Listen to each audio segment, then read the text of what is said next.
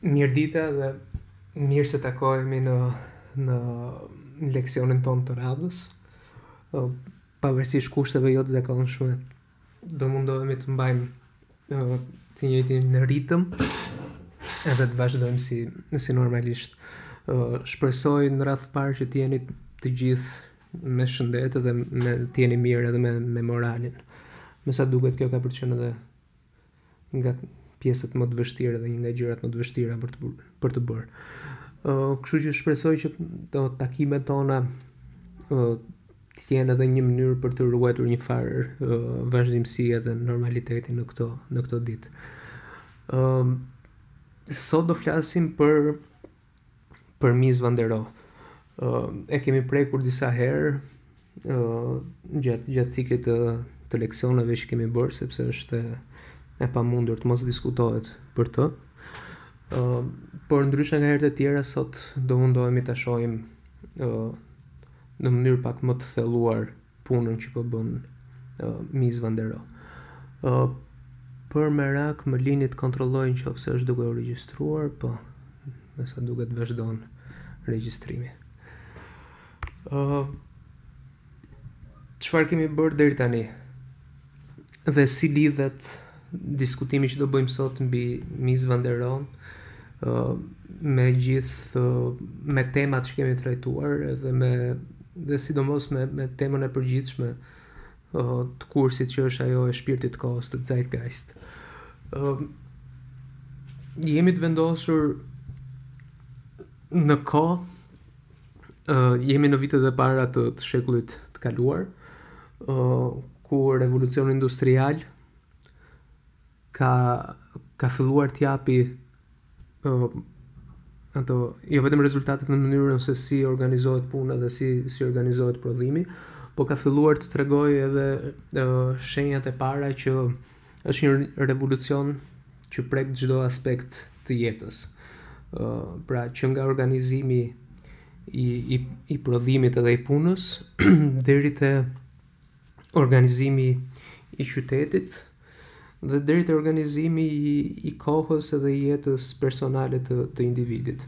Dhe një nga lëvizjet artistike që nxjerr më në pa kontradiktat e kësaj kohe është pikërisht lëvizja ekspresioniste, e cila, siç u thash, mundohet të gjejë shpëtim nga mekanizmi i jetës, i hapësirës, i qytetit dhe individit, duke vajtur dhe duke kërkuar atë aftësinë personale, individuale të shprehurit, pra për të shkëputur nga serializimi dhe mekanizmi i individëve, pra nga humbja e individit dhe individualitetit, shkon edhe gjen shpëtim pikërisht te mënyra që ka individi për të shprehur dhe te shmangja e qytetit industrial në kërkim të stereotipeve që kemi thënë që janë ato të malit, të pyllit, të shpellës. Dhe gjithë diskutimi që kemi bërë ka qenë pikërisht ky, të shohim disa prej pararojeve dhe avangardave, të cilat janë munduar nga njëra anë të thyejnë traditën e deri-atërshme, dhe pikërisht ky është moderniteti, nevoja për të thyer një traditë të konsoliduar dhe për të kërkuar rrugë të reja në linjë me shpirtin e kohës, dhe me anë të pararojeve jemi munduar gjithmonë të shohim thyrjen e traditave dhe kërkimin për rrugë të reja, ndërkohë që me mjeshtrat e arkitekturës kemi parë se si kjo thyerje fillon edhe kthehet në instrument, fillon edhe kthehet në vlerë për krijimin e një arkitekture të re. Pam për shembull Alvar Aalton, dhe te Alvar Aalto pam se si ato parimet modernizmit dhe nevoja për të thyer traditën, por nga ana tjetër edhe ndjeshmëria e tij për të qenë i lidhur me territorin e tij, me realitetin e tij, me vendet nordike, me të qenit i lidhur me materialet dhe me natyrën, arriti pra pikërisht Alvarado që këto nevoja universale të kohës dhe nevojat e tij personale, individuale, t'i kthej në arkitekturë, t'i kthej në hapësirë. Pam gjithashtu herën e kaluar Walter Gropius, një nga personazhet më ndikuese të arkitekturës moderne dhe të arkitekturës të gjithë shekullit që do vinte pas tij. Pam edhe luhatjet e herpashershme që kishte Gropius, duke kaluar nga qasjet më ekspresive te qasjet më mekanike, dhe gjëja më e rëndësishme që pam te Gropius ishte pikërisht se si ai arrin të bëjë një sintezë të dy qasjeve që dukeshin kontradiktore për periudhën. Pra nevoja nga njëra anë e industrisë për të kthyer disa procese në të mekanizuara dhe të serializuara. Dhe nga ana tjetër nevoja e individit për të qenë individ, për të shprehur individualitetin e tij dhe për mos qenë thjesht një masë, një numër, një pjesë këmbimi në një sistem mekanik, si që kërkonte industria. Pra Gropius arrin që të bëj pikërisht mbase nga kjo mënyra e tij për të qenë i luhatur mes këtyre dy tendencave, arrin pikërisht që të krijojë një sintezë mes nevojës prodhimit industrial dhe të serializimit të proceseve, me nevojën për të shprehur, për të folur, për të qenë individ. Dhe këtë e pam në shumë prej veprave të tij,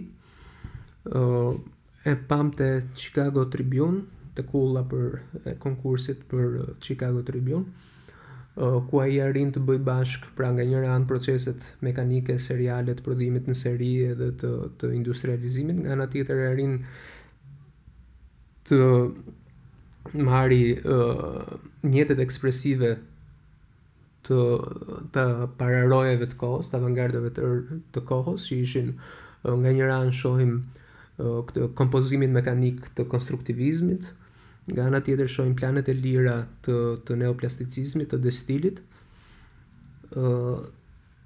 të sintetizuara në një ndërtesë që është e vetme pavarësisht artikulimit të saj. Dhe pam te Gropius, pam pikërisht një nga veprat më historike, jo vetëm të tij, por të gjithë arkitekturës moderne, që është ndërtesa e Bauhausit, e shkollës që ai drejtonte,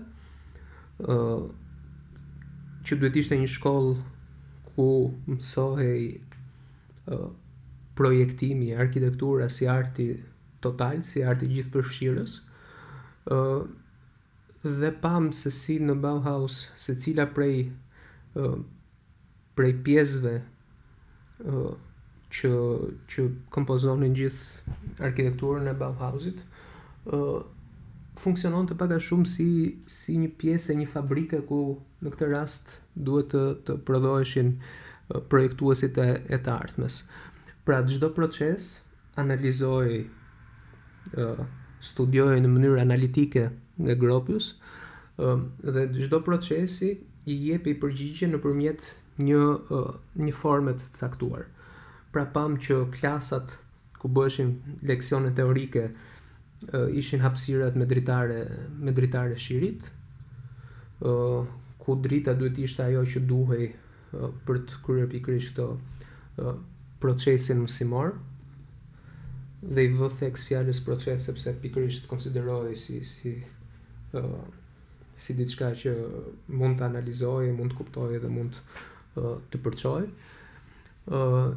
Ishin hapësirat e mëdha me vetrata të mëdha ku duhet ishin laboratorët e materialeve, aty ku studioheshin karakteristikat e materialeve dhe si këto karakteristika materiale mund të ktheheshin në arkitekturë dhe mund të kishin vlerë ekspresive.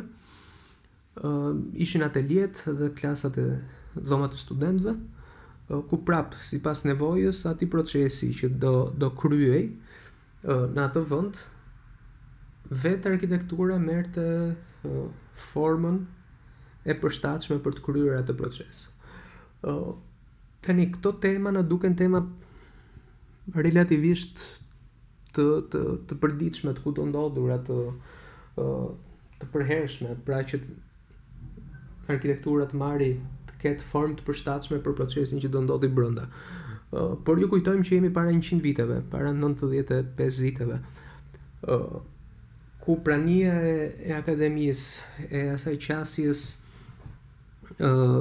neoklasike, neobaroke, neogotike dhe të gjitha me radhë, është akoma shumë e fortë. Pra ku shihej arkitektura, shihej akoma si një kuti,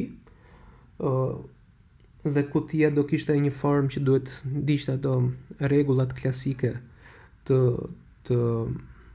proporcioneve dhe të tipologjisë. Dhe brenda kësaj kutie do futeshin funksionet e reja. Pra kjo ishte ideja bazë e kohës. Dhe prandaj Gropiusi arrin të jetë edhe revolucionar, por edhe të sintetizoj të gjitha nevojat e asaj kohe në një arkitekturë konkrete. Pra që i e përgjigje nevojave konkrete të një procesi që është analizuar, që është kuptuar në mënyrë analitike, ku dhe ky proces është coptuar, është fragmentuar për të kuptuar në pjesë të vogla, si të marrësh pikërisht nëse detyra e Gropiusit do ishte të projektonte fabrikën që do prodhonte makina, do merrte makinën, do merrte analizimin do merrte në analizë gjithë procesin dhe proceset që zhvillohen për të ndërtuar një makinë, dhe për secilën pjesë dhe proces do krijonte ambiente të tilla që ndriçimi ishte i përshtatshëm, lartësia ishte e përshtatshme, hapësira ishte e përshtatshme. Në të njëjtën mënyrë merret edhe procesi i të studiuarit edhe i të mësuarit. Dhe për secilën pjesë të këtij procesi, Gropiusi projekton hapësirat e nevojshme.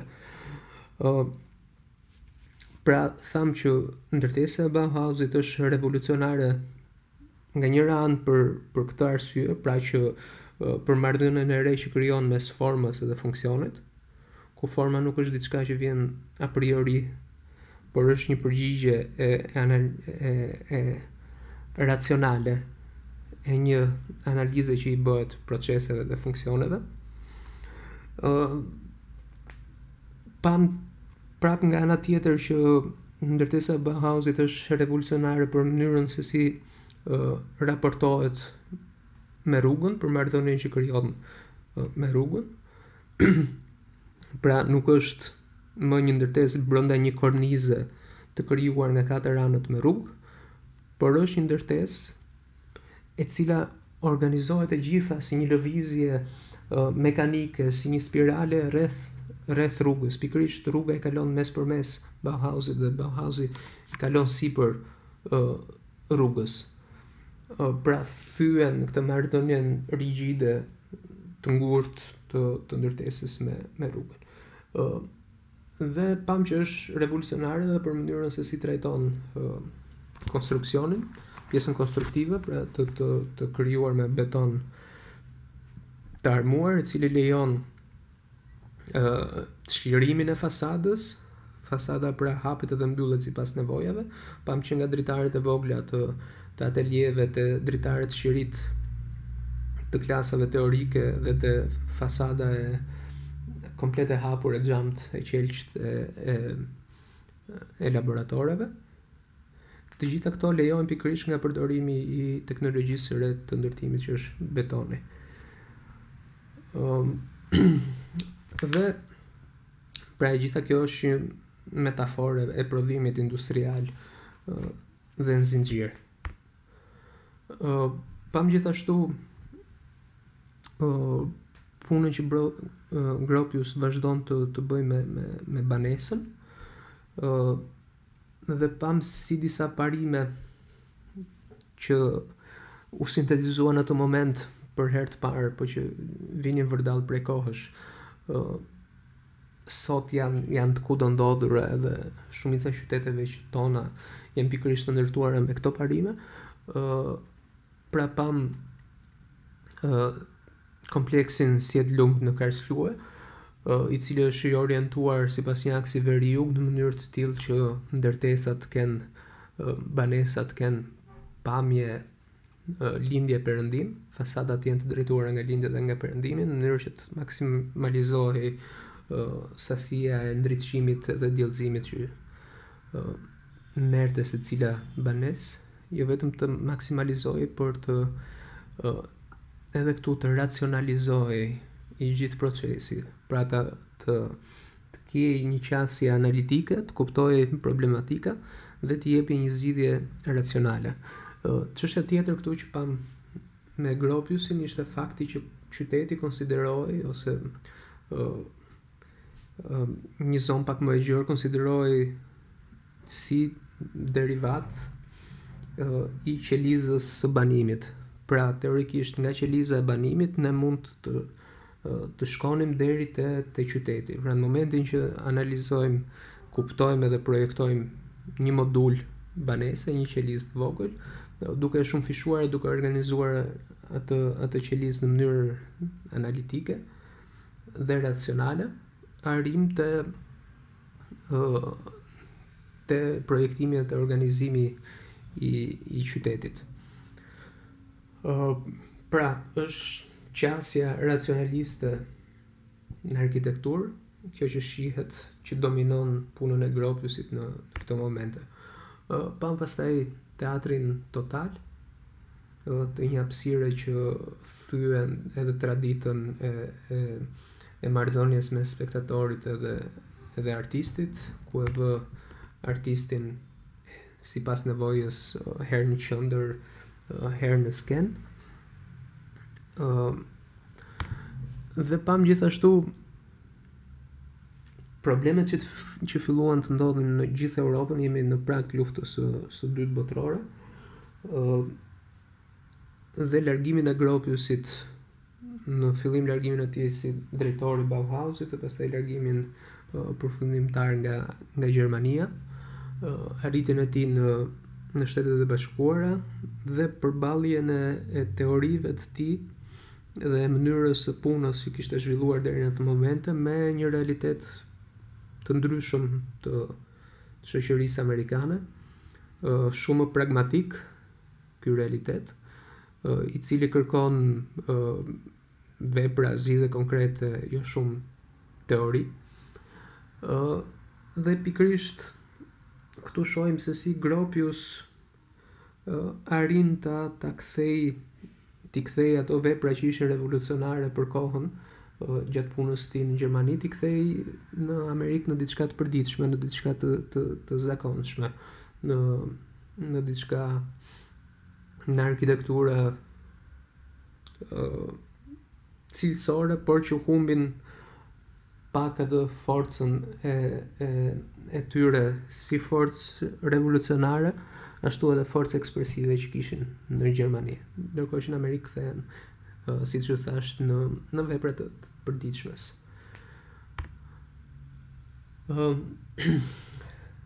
Dhe duke ditur këto, do kalojmë te Mies van der Rohe sot. Mies van der Rohe lind në një familje ku babai është zdrukthar fillimisht, por që kthehet në arkitekt. Pra është një person që merret me duart e tij, krijon gjëra, krijon objekte, krijon hapësira. Dhe në fillimet e tij është pikërisht kjo është një nga çështjet më interesante dhe më të rëndësishme në formimin e Mies van der Rohe. Pra i shumë i ri që 19 vjeç shkon të punojë në studion e Berns, e njëjta ku ka punuar dhe është formuar edhe Gropius, e njëjta në cilën punon edhe Le Corbusier, që do të trajtojmë më vonë. Dhe shumë i ri prap përballet me çështjet e kantierit, me çështjet e të projektuarit, jo vetëm në letër, por edhe të ndërtuarit. Dhe pikërisht mjeshtria që fillon të fitoj Mies van der Rohe me kantierin dhe me materialet është një nga elementet që do e ndjekin gjatë gjithë karrierës së tij dhe do të jenë në këtë fazë fillestare do të jenë shumë të rëndësishme për formimin e tij. Mies van der Rohe fillon mbi emri i parë, vërtet është Mies, është mbi emri i tij atit, por pas një farë periudhe fillon të përdori edhe mbi emrin e nënës, van der Rohe, duke menduar që është pak më fisnik se sa mbi emri i vërtet. Domethënë, kjo është një çështje, kështu që t'i japim atë rëndësinë relative që ka, po thjesht janë gjërat vogla që po mundohemi të kuptojmë karakterin e një projektuesi dhe si ky karakter shfaqet pastaj në hapësirat që projekton. Një nga veprat e para të Mies van der Rohe është shtëpia e Hugo Pearls. Është një vepër e thjesht, akoma me tendenca në organizim klasik, pra me një planimetri qendrore, simetrike, por që në këtë rast fillojmë edhe shohim vëmendjen që ka Mies për detajet dhe për materialet, për mënyrën se si organizohet fasada, si mbivendosen hapjet e këtyre venecianëve, e grilave, dhe si organizojnë të gjithë fasadën, si mbyllen kornizat sipër në mënyrë të tillë që kur t'jesh afër mos shohësh çatinë dhe gjithë çështjet të tjera që nuk e bëjnë këtë vepër në një vepër për të hyrë në historinë e arkitekturës, por janë detaje për treguar që si një Mies van der Rohe shumë i ri në këtë moment ka aftësinë për të kontrolluar materialet dhe për të kontrolluar teknikën e ndërtimit. Shohim në Holland, në Hag, Mies projekton shtëpinë Kröller-Müller, ngelet fatkeqësisht vetëm në projekt, kjo ndërtesë, kjo arkitekturë, dhe prap po këtu fillojmë edhe shohim një farë të çlirimit të formës, mbeten disa jehona të një arkitekture klasike me portik në hyrje, por shohim që Miesi fillon edhe të çlirohet, fillon edhe bëhet pak më virtuoz me formën dhe me materialet. Shikoni që edhe në këto vizatimet të tij të kohës, praninë e elementeve konstruktive. Çdo tull është e vizatuar, çdo tull është e matur, hapësira është raport edhe pasojë e përmasave të tullës. Pra, Miesi para se të jetë një arkitekt i mirë, është i punëtor i mirë, është i ndërtues i mirë. Pra ka në kontroll materialin dhe nëpërmjet materialit ka në kontroll edhe hapësirën. Shumë i ri, Miesi fillon edhe bëhet një personazh relativisht i rëndësishëm për kulturën arkitektonike në Gjermani.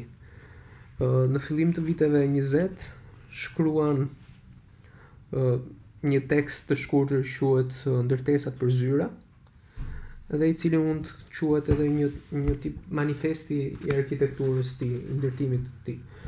Kur analizojmë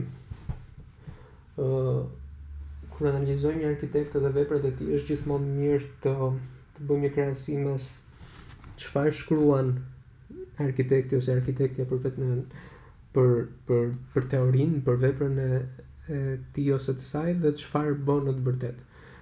Dhe Miesi është shumë koherent mes çfarë shkruan edhe çfarë bën. Dhe në një paragraf të këtij teksti që quhet pra ndërtesa për zyra,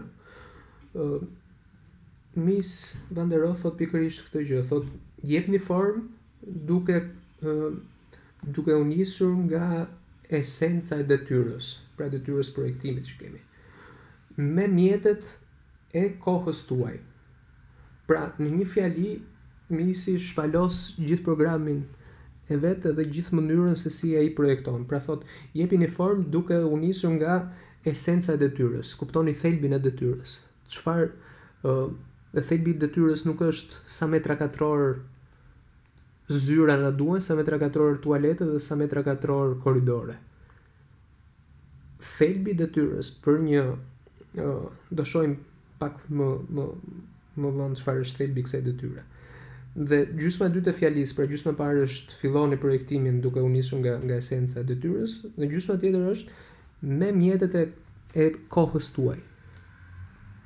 Dhe këtu është prap gjithë fryma që po mundohemi të kuptojmë, cila është koha juaj dhe cila është koha e tyre në atë moment, cila është koha jonë sot dhe cilat janë mjetet e këtyre kohërave. Dhe Miesi vazhdon duke thënë, është pikërisht kjo puna jonë. Duke nisur me këtë frazë, pastaj fillon edhe flet për ndërtesën për zyra dhe thot, ndërtesa për zyra është një shtëpi e punës. Pra, siç projektohet shtëpia, duhet projektuar edhe zyra, por në këtë rast nuk është një shtëpi për të jetuar, por është një shtëpi për të punuar. Është një shtëpi e punës, e organizimit, e qartësisë dhe ekonomisë. Pra duhet punohet, duhet ketë një lloj organizimi, duhet ketë qartësi dhe ekonomi. Ekonomi kuptimin të qenit eficient mes çfarë shpenzojmë dhe çfarë marrim në këmbim.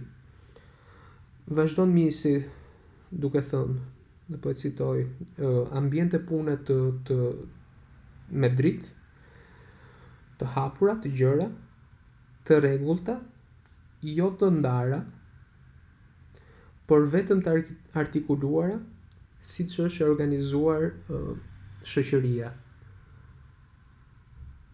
Shoqëria firma, sipërmarrja.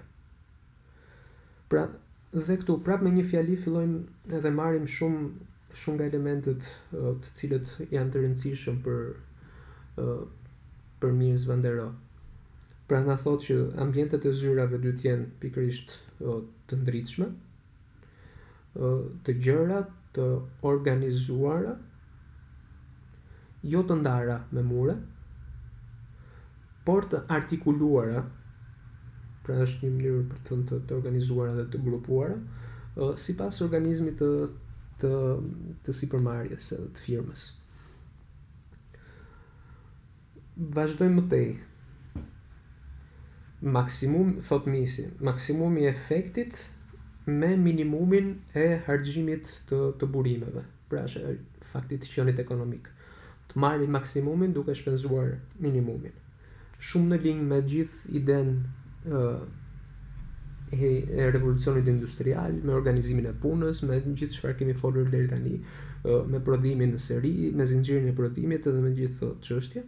Pra këtu fillojnë të kthehen nga çështjet e organizimit të punës në çështjet e organizimit të hapësirës në arkitekturë. Vazhdon Miesi duke thënë që materialet janë betoni, çeliku dhe qelqi. Strukturat në çelik, në esencën e tyre, janë struktura me skelet, thot Miesi. Dhe prap, kemi përsëritet fjala esencë në thelbin e tyre. Mundohet gjithmonë të kuptoj thelbin e gjërave, esencën, çfarë do të thotë, çfarë është e vërteta e zhveshur nga çfarëdo lloj zbukurimi, dekorimi, shtese të panevojshme. Këtë mundohet ta kuptoj në arkitekturë, këtë mundohet ta kuptoj në proceset e prodhimit dhe këtë mundohet ta japi në arkitekturë kur projekton. Kështu që mundohet të kuptoj cila është esenca e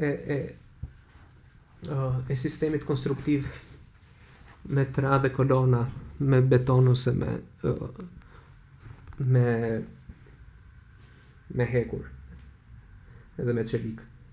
Pra thot, esenca e tyre janë struktura, janë struktura skelete. As pasticcio dhe as kulla të blinduara.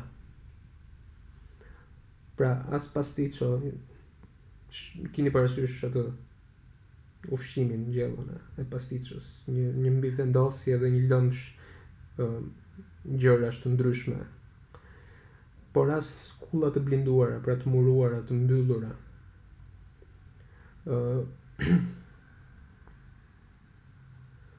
Në vazhdon Miesi duke thënë, në ndërtimin me strukturë mbajtëse, një mur nuk mban pesha. Kështu që ndërtesa është kocka e lëkurë. Pra ajo çfarë duhet projektojmë i bie është që të projektojmë kockat dhe lëkurat dhe lëkurën e kësaj ndërtese. Dhe pikërisht është Miesi vjen duke projektuar një qell gërvishës për një parcel trekëndore në Friedrichstraße në Gjermani, në Berlin. Dhe është një ndërtesë, një qell gërvishës për zyra. Si funksionon? Funksionon sipas parimeve që sapo lexuam. Pra është i hapur, është transparent, është me qelq, ka një strukturë, si është struktura? Struktura është skelet, ka një bërtham qendrore ku janë të grumbulluara shkallët, ashensoret edhe shërbimet, dhe nga kjo bërtham shërbehen tre pjesë, tre kristale, tre copza të këtij kristali prej qelqi, këtij prizmi prej qelqi, që ka edhe forcën ekspresive të arkitekturave që hipotizonte Bruno Taut, nëse mbani mend, me këto glasën arkitekturë, alpine arkitekturë etj. Ka forcën ekspresive të asaj arkitekture të qelqt, por ka edhe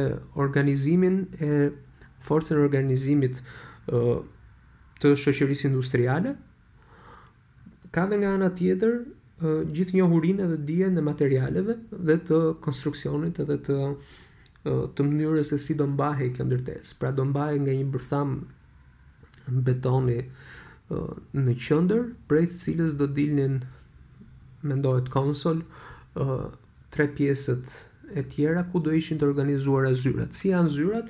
Nuk janë të mbyllura, jepet vetëm me linja të ndërprera kjo mënyra se si do të shërbeheshin, por janë të hapura dhe këtu shpiket zyra me open floor, open plan. Pra deri në këto momente zyrat imagjinoheshin si kuti pas kutie, dhomë pas dhome, ku ndodhin procese të ndara nga njëra tjetra. Ndërkohë që një zyrë e organizuar në këtë mënyrë do të jepte mënyrën që firmat ndryshme të organizonin hapësirën sipas nevojave të tyre të ndryshme dhe proceset ndodhen në mënyrë pak më të shpejtë dhe më të lidhura me njëra tjetrën. Është pikërisht ndryshon mënyra e prodhimit, ndryshon mënyra e organizimit dhe ndryshon edhe mënyra si projektohet.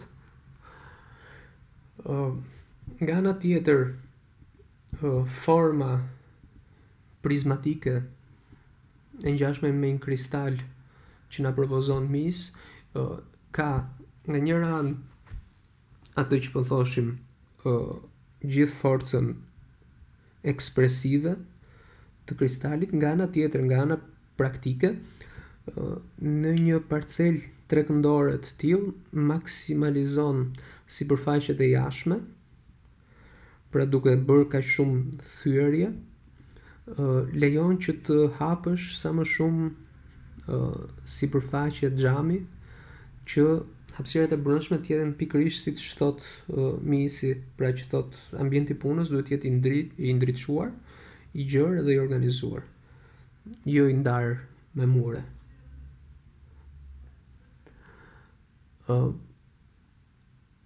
Dhe the kjo ndërtesë, pavarësisht se është e pa realizuar, është manifest i të gjithë mënyrës si mendon Miesi, është manifest i një epoke të re, është manifest i kohës vet, flet për kohën e vet, nuk është më as ndërtesë për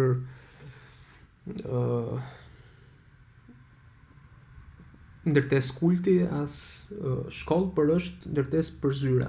Siç fillon Gropiusi duke projektuar fabrika, Miesi vazhdon duke projektuar zyra që janë pikërisht ato tema që për kohën janë temat kryesore të hulumtimit, edhe janë ato që të çojnë industrinë përpara, janë ato që të çojnë ekonominë përpara.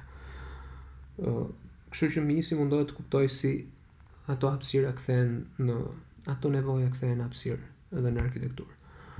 Bën një gjë të ngjashme, vazhdon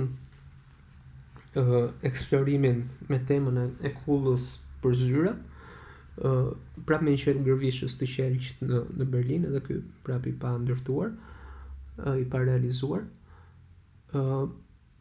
Por kur shohim një ide të ngjashme me qell gërvishin e parë, pra një bërtham, në këtë rast janë dy bërthama shkallësh ashensorësh të organizuara rreth një bërthame qendrore, nga e cila dalin edhe shërbehen trupi ku janë të organizuara zyrat, i cili prapë është në këtë rast forma të shirohet fare nga forma e parcelës, të shirohet sepse nga njëra ana duhet forca ekspresive e qelqit edhe vetë ndërtesës, nga ana tjetër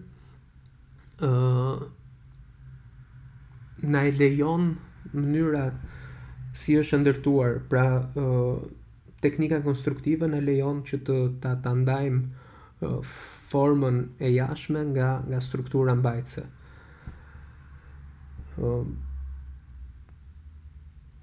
Çfarë ndodh me Miesi në këto periudha, në këto kohë? Pra nga njëra anë flet për ka manifestin e tij të ndërtesave për zyra, nga ana tjetër fillon edhe lidhet me gjithmonë më shumë me këtë idenë neoplastike dhe të destilit. Fillon mendon për një anonimat, pra fillon edhe mendon për faktin që arkitektura nuk duhet jetë triumf i formës, por duhet jetë pikërisht e gjithë ajo çfarë folëm deri tani, duhet i përgjigjet nevojave, duhet i kthej këto nevoja të organizimit pastërtisë, të strukturës të mbajtjes, duhet i kthej në hapësirë, por nuk duhet të celebroj formën në vetvete. Dhe këtu është një kontradikt me Werkbund, që ishte ky grupimi i arkitektëve, artistëve dhe personave të industrisë të ndërtimit në Gjermani, dhe me revistën e tyre që quhet Die Form, pra forma. Dhe në këtë polemik prap do të citojmë një pjesë të shkruar nga Miesi, i cili thot a nuk do ishte më e dobishme në këtë periudhë të pyesnin veten a mund të ecim pak pa një flamur. Pa një flamur, domethënë pa u identifikuar me një grupim të caktuar. Forma si qëllim në vetvete, thot Miesi, çon gjithmonë në formalizëm. Formalizëm do të thonë formë për çështjen e formës, pra që hajde merremi me formën pa kuptuar asnjë gjë tjetër rreth ndërtesës. Dhe thot çon në formalizëm sepse sforcoja nuk drejtohet nga brenda, por merret me çështjet e jashtme, me çfarë ndodh jashtë. Vazhdon Miesi duke thënë vetëm kur interieri, pjesa e brendshme jeton, vetëm atëherë mund të kemi një pjesë të jashtme që jeton. Pra vetëm nëse jemi në gjendje të projektojmë një pjesë të brendshme të gjallë, atëherë mund të kemi edhe një pjesë të jashtme të gjallë. Vetëm një intensitet jete jep një intensitet forme, thot Miesi. Pra vetëm nëse jemi në gjendje ta organizojmë në mënyrë të tillë ndërtesën që të ketë jetë gjallëri me intensitet të lartë, vetëm atëherë mund të marrim një formë me intensitet të lartë. Pra thot në mënyra të tjera që forma nuk është një diçka që vjen a priori edhe brenda së cilës nuk vjen si një kuti, brenda së cilës fusim aktivitete dhe fusim jetën, thot. Duhet të kuptojmë jetën që të marrim forca dhe forma të marrë forcë. Vazhdon Miesi duke thënë, sot është çdo si në thonjza, pra si është, pra formë e jashtme, mbahet nga një çfarë. Çfarë është, çfarë ndodh, çfarë bëhet, kush e bën, pse e bën, si e bën. Pra çdo formë e jashtme është pasojë e një diçkaje që ndodh brenda. Ajo që është pa formë, vazhdon të thot Miesi, nuk është më keq se sa ajo që ka një ekses formash ose një tepri formash. Sepse ajo që është pa formë është hiç, është asgjë. Kurse ajo që ka një ekses dhe një tepri formash është vetëm aparencë, është vetëm pamje e jashtme, pra pa përmbajtje. Dhe është pikërisht këto janë diskutimet e kohës, diskutimet me të cilat, çështjet me të cilat merret Miesi. Dhe debati i kohës është pikërisht kjo. Dhe forca e Miesit qëndron në faktin që si arrin t'i kthej këtë debat të kohës, si arrin ta kthej në arkitekturë, si arrin ta kthej në përgjigje konkrete ndaj problemeve konkrete.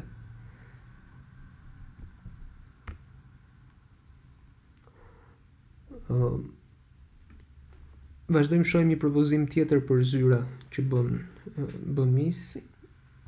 Quhet ndërtesë për zyra me beton armend, beton të armuar.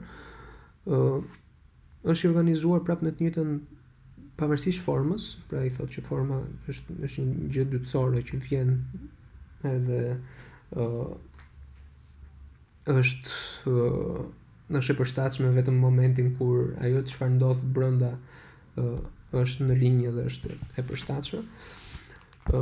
Shohim një ndërtesë për zyra me beton të armuar që krijon Mies van der Rohe, e cili është i organizuar në mënyrë prapë sipas parimeve të tij, është i hapur, kemi open space, open floors, pra planimetrit katet janë komplet të hapura.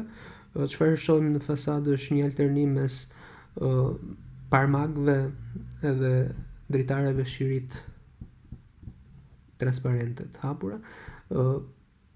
Parvazët janë vazhdim logjiki i strukturës së brendshme dhe shërbejnë jo vetëm si pjesë e jashtme ekspresive e fasadës së ndërtesës, por shërbejnë për të forcuar akoma më shumë strukturën mbajtëse të gjithë ndërtesës. Pra asnjë gjë nuk është thjesht për dekoruar, ka edhe një funksion nga brapa. Nuk është vetëm për të mbyllur fasadën, por është mënyra se si mbyllet i gjithë trau që paloset në fund në fasadë, trau kthehet në fasadë dhe gjitha lidhet dhe shërben për të mbyllur të gjithë sistemin konstruktiv. Si e bën hyrjen Miesi, e bën si do e bënte, duke shtuar apo duke hequr. Është gjithmonë në kërkim të thelbit, të esencës, të asaj cilës nuk i hiqet, nuk i heq dot më sepse ka rritur në çfarë është thelbësore për të qenë e tillë. Dhe hyrjen e bën pikërisht duke eliminuar pa shtuar gjëra të reja, po duke hequr material dhe duke përcaktuar, duket që kjo është hyrja, ka shkallët, kuptohet sepse ndryshon ritmi, ndryshon organizimi, kuptohet që kjo është hyrja ndërtesës. Po është, pavarësisht se është e thjeshtë, është tregues i punës që po bën Miesi, i ritmit që ka, i qasjes që ka, që është pikërisht kjo, heqim çdo gjë që është e tepërt, çdo gjë që është e panevojshme, për të patur thelbin e gjërave, thelbin e arkitekturës, thelbin e hapësirës në këtë rast. Pra është në kërkim të një arkitekture kocke lëkurë, të asaj të vërtetës së zhveshur, të hapësirës, të gjërave, të esencës. Vazhdojmë në 1923, Miesi projekton të quhet shtëpia me tulla. Dhe këtu shohim nga një ranë lidhjen direkte të drejt për drejt që ka me lëvizjen dhe stil me neoplasticizmin. E shohim sidomos në organizimin e planimetrisë, pra ku hapësirat nuk janë kuba, kuboida, kutira që vendosen njëra pas tjetrës, por janë plane të lira të cilat organizojnë gjithë hapësirën. Dhe këto plane të lira mund të shtrihen drejt pafundësisë. Aty ku kemi nevojë i mbyllim, aty ku kemi nevojë i ndërpresim, por në thelb plani është diçka abstrakte, është i lirë, është i pafund, nuk është një mur. Pra ndahet ideja e planit nga ideja e murit. Plani është një koncept që na shërben për të organizuar hapësirën në këtë rast, sipas Miesit. Dhe pikërisht kjo duket në shtëpinë me tulla. Dhe përveç gjithë qasjes neoplastike të kohës, tregon që ka në dorë edhe materialin, ka në dorë jep kësaj shtëpie plasticitet, jep materialitet, jep rëndes edhe rëndësi në të njëjtën kohë, duke kontrolluar edhe materialet në të cilën e projekton këtë shtëpi. Një projekt ngjashëm e bën për shtëpinë me beton të armuar, quhet. Pra këtu prap është ideja e planeve të lira, e pafundësisë dhe ndërprerjes të këtyre planeve në momentet që na duhen. Nga ana tjetër, nga që është shtëpi beton i armuar, këtu mund të eksperimentohet edhe me faktin e boshit edhe të plotit, pra mund të filloj të kuptoj se si të organizohen masat, vëllimet në një banesë. Vazhdoj më tej me punën e Mies van der Rohe. Në 1926 bën një monument për Karl Liebknecht dhe Rosa Luxemburg, dy revolucionar komunist, për të cilët ndërton pikërisht këtë monument, këtë përkujtimore.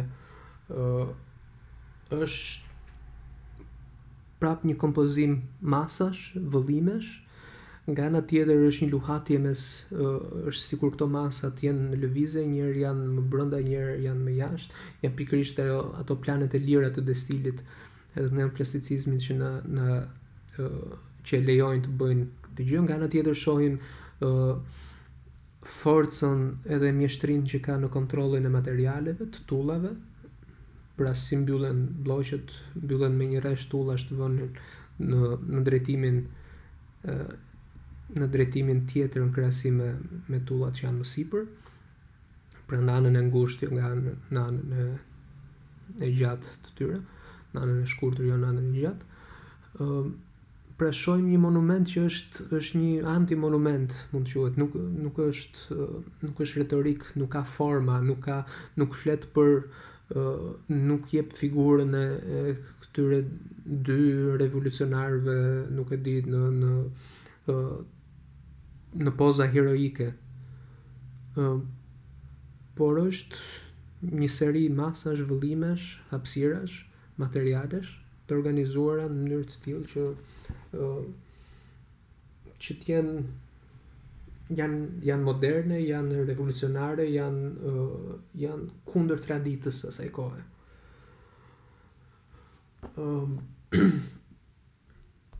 Dhe arrim në një nga kryeveprat e Miesit, që është pavioni gjerman në ekspozitën universale të Barcelonës. Është një nga veprat që e kemi parë edhe më herët, e kemi trajtuar edhe më herët. Dhe këtu arrin një sintezë ekstreme të gjitha çështjeve që po flisnim. Pra shkulmi i qëndrimit gjithëpërfshirës që fillon merr Miesi ndaj hapësirës. Pra arkitektura për të është gjithçka, nuk është vetëm një kuti. Arkitektura është projektimi i gjithë hapësirës, është arkitektura, është hapësira totale e quhen Saggio në librin e tekstit. Pra nuk projektohet vetëm ploti, vetëm ndërtesa, por projektohet çdo gjë me anë të këtyre, në momentin që kemi planet e lira në dorë, të cilat idealisht vazhdojnë deri në infinit, me anë të këtyre planeve të lira ne mund të projektojmë gjithë hapësirën, pra hapësirën totale. Dhe kulmi i këtij qëndrimi është pikërisht në arrijet në pavionin gjerman në Barcelonë. I cili është një kryevepër i arkitekturës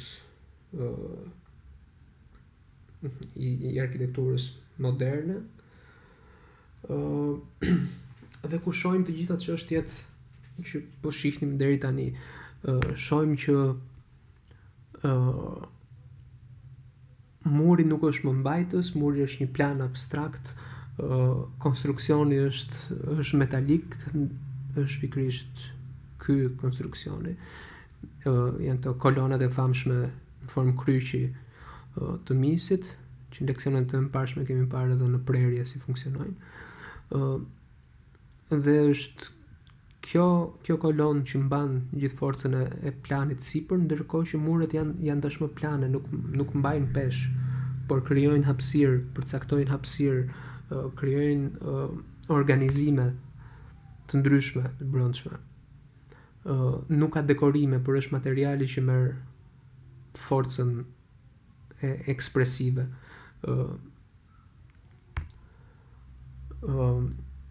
Shohim që pikërisht nëpërmjet këtij lloji projektimi edhe qielli është i projektuar. Qielli hapet vetëm aty kudo arkitekti, kudo Miesi në këtë rast është një drejtkëndor i hapur, i projektuar pikërisht aty ku duhet, në sjell dritën nga ajo anë që duam. Pra ku mbaron arkitektura këtu? Mbaron te limiti i xhamit, mbaron ku mbaron toka dhe fillon uji, mbaron te muri apo mbaron në qiell? Është një hapësirë totale, është gjithë hapësira është e projektuar. Dhe shohim edhe një detaj tjetër te pavioni i Barcelonës. Shohim faktin që siç është e gjithë hapësira e projektuar dhe të gjitha shkallët duhet të jenë të projektuara. Kemi thënë disa herë idenë e arkitektëve racionalist edhe i modernizmit përgjithësi që gjithçka është e projektueshme nga luga deri te qyteti.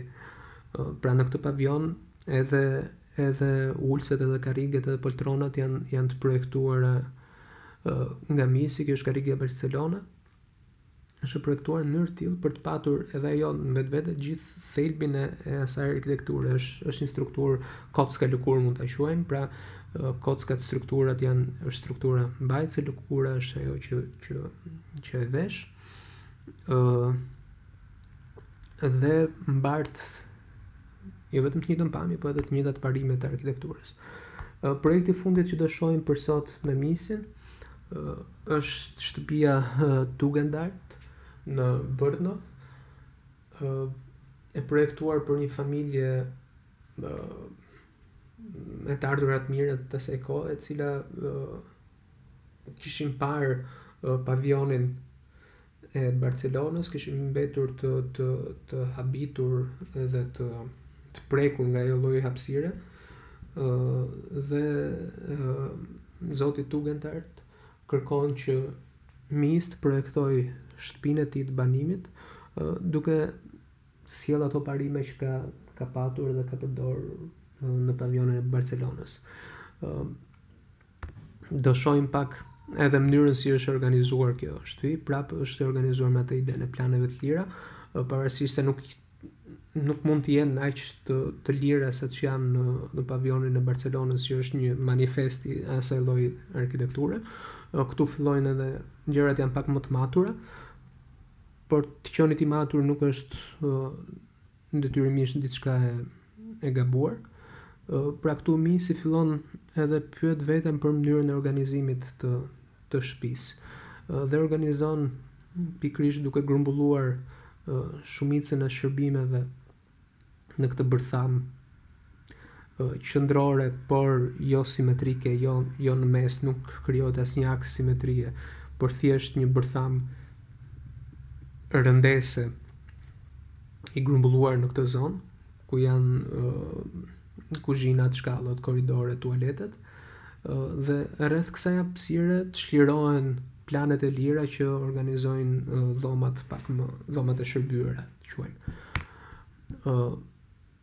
Edhe këtu lidhja mes çfarë është brenda dhe çfarë është jashtë është e menjëhershme. Shohim pilastrin kryq të famshëm të Miesit, shohim